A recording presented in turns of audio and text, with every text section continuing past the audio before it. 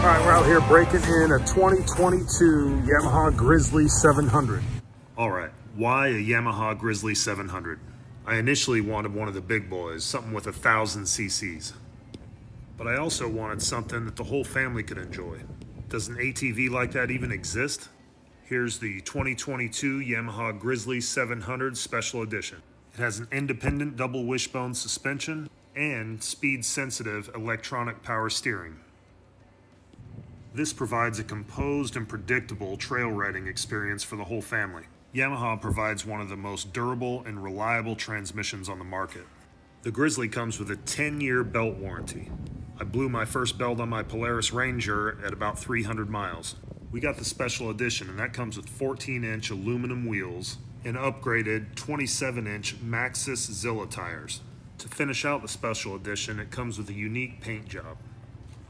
The Grizzly's on-command four-wheel drive has 3 settings: two-wheel drive, four-wheel drive, and four-wheel lock. It also has a big, bright, easy-to-read LED display cluster. Let's take a quick look at performance.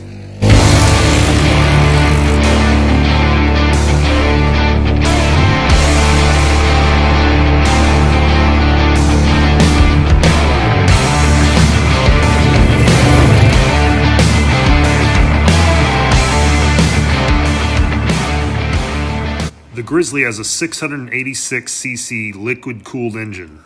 It's a fuel-injected 4-stroke motor that is lacking in power compared to the Can-Am and Polaris 1000cc machines. But, and there is a but, because this is a large-bore single-cylinder, it has lots of low and mid-range torque.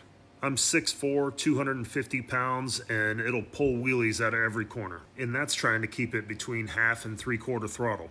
All right, let's take a look back at some of the things that we added. We put this box on the back. It provides a lot more storage and has a seat with some handles for a small kid. We really like it, and we picked it up for only a couple $100. We also threw a 2,500 pound winch on here. These plastic skid plates are probably gonna go. We'll probably get some metal ones and then maybe color match them to the springs. We really think this is the perfect ATV for what we need. Now, if you're trying to go 80 or 90 miles per hour on an ATV, maybe this isn't the right pick. But if you're good with mid-60s and a lot of low-end grunt, then take a look at the Grizzly. I forgot to mention one other factor. This is the biggest four-wheeler after a whole bunch of measuring that we could fit in the back of this little baby truck. So if you own a ZR2, a Ranger, or even a Turd Pro, then you should take a look at a Grizzly. Sorry, Ridgeline owners, you still don't count.